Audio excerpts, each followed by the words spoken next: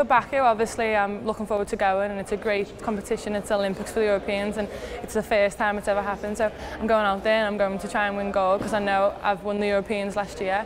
So I know I can try and retain my title for that and go for it. So in Europe, in my weight, it's quite the toughest category. Like most of the top 10 in the world are from Europe and stuff like that. So it's a good challenge for me. So if I can do well there, I know I've got a really good chance in Rio. I'm really excited for that. It's a pleasure just to be in the team. Only 7 people qualified, so you can tell it's not like a big team going to the World Championship. But it's satisfying to be amongst the top 14 in Europe, and going out there to represent your country is always a pleasure. So my main focus again is go out there, represent my country the best that I can, and hopefully trying to medal out there as well.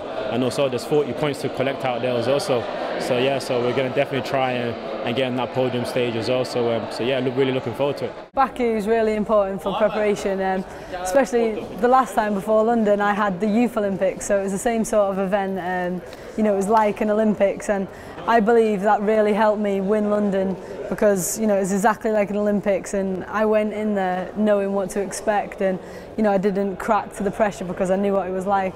So I think this will be the same sort of thing. You know, it's going to set us up well, and just being in that environment and learning to not get distracted and all sorts of things really. Going to Baku, really looking to learn a lot for the Olympics next year.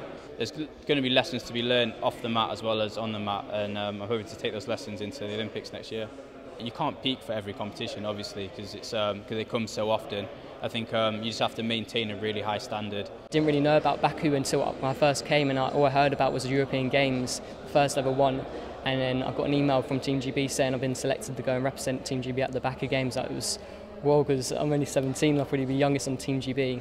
I'm massively looking forward to Baku. It's the first of its kind, the European Olympic Games. I can't wait to get to the village. I'm actually having trouble kind of containing the excitement for it. So I'm just trying to stay focused on doing, but I'm going there to do a job, but I really can't wait for it. It's going to be a great tournament, and I just hope everything goes smoothly. Can't wait.